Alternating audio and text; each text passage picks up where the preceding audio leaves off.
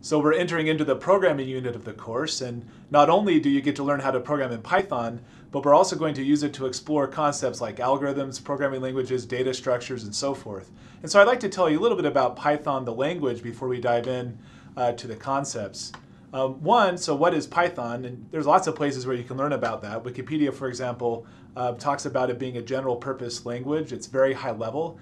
And by high level, we're talking about levels of abstraction. So remember early in the course when we learned about machine instructions, when you write Python code, that translates, one line of Python code translates into many of these load, store, jump instructions at the CPU level. From a language design point of view, we'll look at different philosophies next week when we talk about programming languages. Python's deal was really to emphasize readability.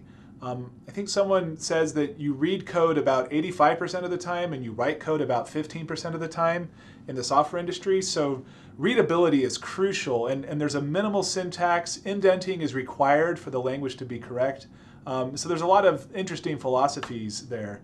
It also supports multiple programming paradigms, which again we'll talk about next week. So you can program imperative, object-oriented, procedural, functional, whatever mood that you're in, it's supported by the language. There's a bunch of other features to learn, and you can go to python.org, for example, if you want to learn more about the latest features of the language. But the main thing is that it's batteries included. There's a whole bunch you can do with very little effort and very little learning that are useful. And just to sort of look ahead to the end of the semester, the second performance task will be creating a program of your choice. And there's actually quite a bit that you'll be able to do with that with only several weeks of programming experience in this class. So start thinking about what kind of programs or apps you would like to build for your final project. So who uses Python? One thing I want to emphasize is that Python is not a toy language. It is used by pretty much everyone, everyone big. It's also the #1 language for doing scientific research. So there's a lot of chemists, biologists, physicists, other researchers that use Python just because it's a great language for getting work done. You may not be shipping software necessarily. You might just be writing code to do some other kind of analysis. NASA, stock exchange, things like that. If you'd like to install Python, one thing to note is we'll be using version 2.7. The latest version of Python is version 3. If going back to Python's website, you can go to the downloads link, and it will ask you, do you want 3.4 or 2.7? The reason why we're using 2.7 is that's still the default version of Python on Mac and Linux. And until that community makes the jump to version 3, I guess I won't either in my class. They're pretty much the same in terms of what we're doing in this class. So if you have Linux or Mac, just run it from the terminal already. If you have a Windows computer, you can go to this link and download the installer for Python 2.7, and then you'll just be able to run idle directly from the start menu. So let me tell you in this video what you need to know in terms of the Python language in this course. We've been talking about syntax and semantics this week, and what that means with respect to primitives. Now, if you go back and look at section 5.2 of the book, there's really only 4 syntactical primitives that you need to know probably for the whole course, right? So one of them is assignment, and notice I'm using an arrow here instead of the equal sign because I want you to visually remember that what's on the right-hand side of the assignment is stored into the left-hand side. So when you see an equal sign in Python code, just think left arrow in terms of a mental model. There's also decisions, so we've learned how to write if statements in class and in the coding bat exercises. But when you read an if statement, there's this implicit then. There's no then word in Python, but that's what you should be thinking. If this, then that. And there's also an if then else structure. The else is optional in most programming languages. The third thing is loops, and the only type of loop you really need to know is the while loop. So while some condition, do some activity, right? So do corresponds to then in the same way that while corresponds to if. And we'll look at how this, in the next slide, how this actually looks in Python.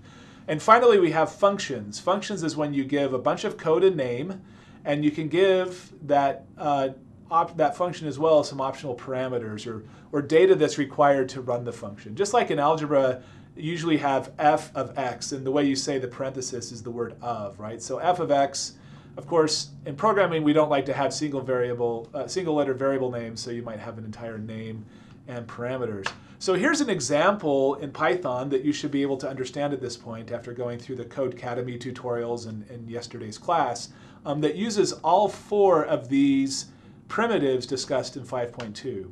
So what I'd like to actually do is show you this example in action. I'm going to run idle here in a separate window. And remember, you can always say file, new file, or file open to have code here. And notice what we have, first of all, is a definition statement. So I'm going to define a function called greeting, and this function requires a parameter hour, right? And I'm actually going to fast forward past the body of this function and show you what my program does. All that my program does is it runs the greeting function or procedure with the parameter value 9, and then it does the same thing with 15. So let me go ahead and run this module so you can see what it does. Again, in idle, to run, you go to the Run menu, click Run Module. F5 is the shortcut key. And when I run that, I actually see the output here on the left in the terminal window, right? So you can see it says, good morning, it is now 9 o'clock, it's 10 o'clock, all the way up to 17, and then it says time to eat. And let me go ahead and add an extra print statement here so you can see where the two different test cases run. So if you were to say run module after changing the code, you're actually going to get this little message that says you have to save the source code in order to run again. So I'm just going to hit the enter key, so it go ahead and click the OK for me. And notice how I've got now two blocks of output, right? Good morning, blah, blah, blah, good afternoon, and so forth. So let's dive into the code and figure out why it's doing this behavior. So you can see the very first statement of the greeting function is an if statement. If the hour is less than 12, print good morning, otherwise print good afternoon. And you can see the first time I ran greeting, I ran it with a 9. The second time I ran it with a 15, and that's why I have good morning the first time and good afternoon the second time. So now it says I'm going to count up to 5 p.m., which is actually 17 o'clock in military time. I'm just using a simple integer value to represent the hour. So I have this variable now, which is going to be the hour, and as long as now is less than 18, I'm going to print it's now blank o'clock, right? And you can see how that variable now turns into 9, 10, 11, 12, and so forth in the program's output. Each time I'm incrementing by 1, and then at the end of the program it says time to eat. Now remember, this code is just defining this procedure, and I can still call this procedure in this other window. I can come down here to the cursor and say greeting, let's say 20, right? And you'll see all that this code does is say good afternoon, time to eat. Now of course I probably should add something else that says good evening, or I don't know, but it completely skipped the while loop because 20 right here is not less than 18. So anyway, it's kind of nice to be able to interactively, try out your code in one window while you're editing it in the other window, and you never have to sort of stop to run your program again. It's just a way to play around with it and get familiar with it. So let me minimize idle, and again, as a reminder, you may want to rewind and rewatch sections of this video. I am going pretty quickly. But I also want people to be able to consume this material at their own pace.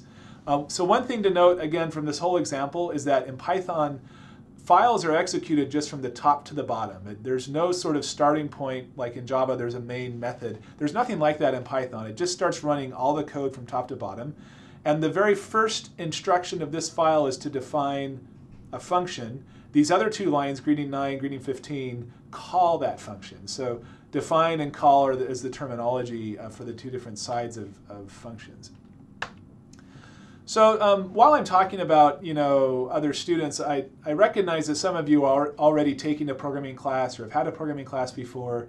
It's not assumed that you've had any prior programming experience, and those students actually are probably at an advantage because I don't have to sort of change the way they think about things. But I would like to just briefly compare Python and Java, since that's the #1 language for CS intro courses that aren't like this one. I guess that's all I need to say. So Python is a dynamically typed language. That means the type of variables happens on the fly. You don't have to, in advance, say, okay, this variable right here now is going to be an integer. The language figures that out as it goes. And so the way to think about this is I'm taking a value in the program and associating a name with that value as opposed to declaring a variable. The other main difference between Python and Java is that Python is very concise. So it takes very few words to express an idea. And by the way, these definitions are just from a dictionary, WordNet. whereas Java is verbose. It's abounding in extra stuff you always have to type, which is kind of annoying. So here's one of my favorite examples. If in Python, if I just want to open a file, I say my file equals open and then the file name. Of course, this green line right here is a comment. In Java, if you want to open a file, first you have to import the I library. Then you have to create a buffered reader. Well, first you have to declare the variable. Then you have to create a file reader object and wrap that in a buffered reader object. And I mean, you can just see on the right how much more code you have to type to do something simple like open a text file. So anyway, there's this nice blog, Python Conquers the Universe, and they have a whole series of posts there about the differences between the two languages. A few tips I might give you if this is not your first programming language, and there's some things you need to unlearn. So I'll just compare these two examples here on the left and on the right.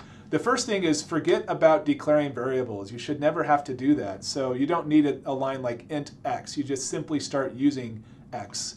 And you'll notice too in this earlier example, hour right here, the parameter, I didn't have to declare that either. I just put hour in the parentheses, and the language will figure out what type it is when it needs to. Forget about semicolons. So it's actually okay if you want to write a semicolon at the end of every line like in Java. Python will just ignore it. But if someone else looks at your Python code with semicolons, they're going to know that you're sort of a Java programmer. But do remember colons, okay? So in Python, you always need a colon before you change the indentation level. So for example, when I define a greeting, notice there's a colon here at the end of the line. That means that the following lines are about to be indented. And you can see the same thing with else, if, while. You always have a colon there because the indentation level is about to change. What else did I need you to remember? Forget about parentheses, right? So an if statement, for example, doesn't need parentheses like it does in Java. Forget about braces. So indentation automatically captures the idea of blocks, right? So all of this code is under the if statement, this block of code print, because it's indented. If you forget to indent, your code will not work, right? It's absolutely a forced requirement of the language that you indent it correctly, which is actually a very good teaching tool because students, if they're not forced to do something, won't do it. So that's why a lot of schools are switching from Java to Python for their intro courses, including JMU. So there's also this nifty little comic that you should go read at some point. If you're not already subscribed to XKCD, you should. It's an awesome comic, but that's the obligatory Python comic that everyone should read. All right, so what's the point of all this? I talked about how we're not only learning Python in terms of programming, but we also want to explore concepts like algorithms and programming languages and data structures. And I would say that the biggest concept for this week is going back to that big idea I introduced at the beginning of the semester, that computer science is a creative activity. This is a great quote by Jeanette Wing. She's the department head over at CMU, and she wrote this great article in 2006 called Computational Thinking. And I would actually encourage you, this is not required for the course or anything, it's just a nice 3-page article that summarizes what computer science is, and it has a call at the end of the article that professors ought to create classes about ways to think like a computer scientist. Well, voila, here we are 8 years later, and you guys are taking this kind of a course, right?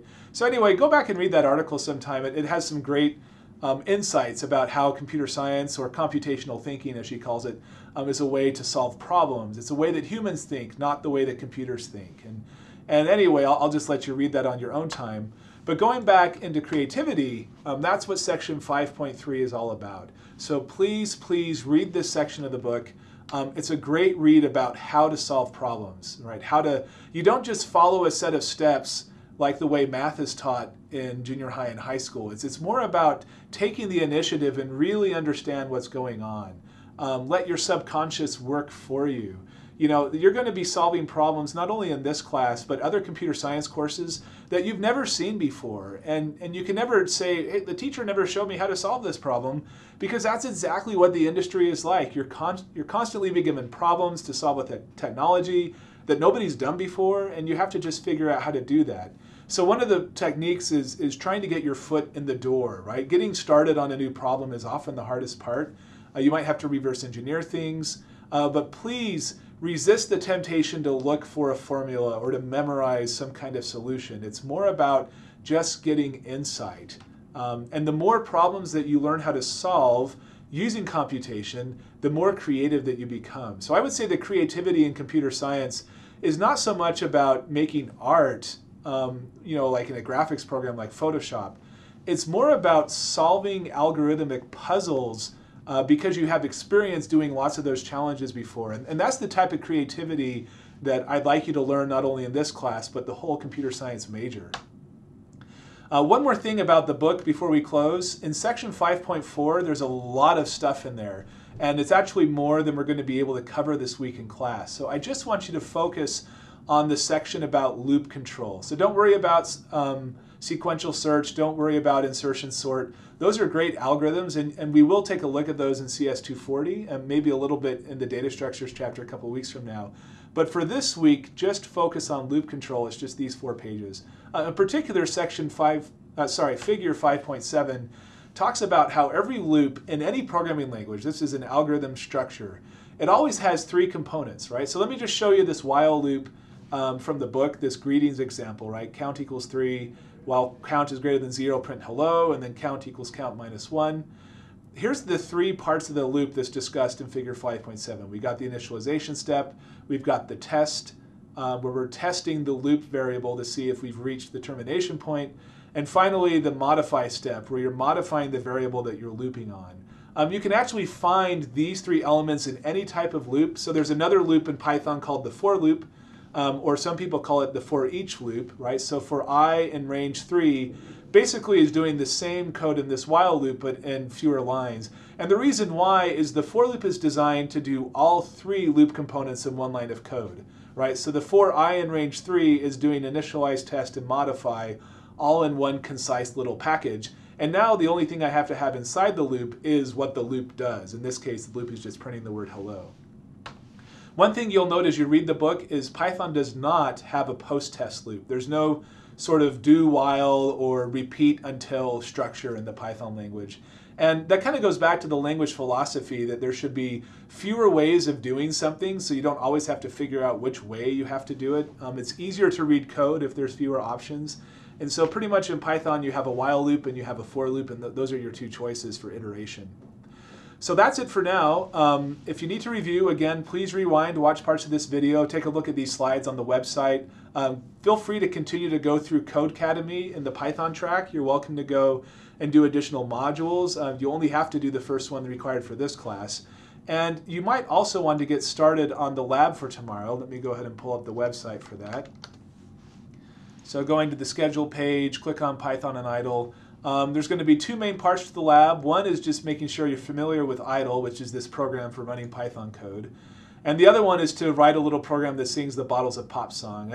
I'll give you a little warning. If you watch this YouTube video, be careful because you might get the song stuck in your head for the rest of the day. We're also going to do some coding bat problems in the lab, so you might want to take a look at that beforehand. And please come to the lab ready to ask questions. That's just the best use of time. And then you can all finish the lab before you leave for the weekend and not have to come back on Saturday or Sunday. So with that, I'll sign out and see you later.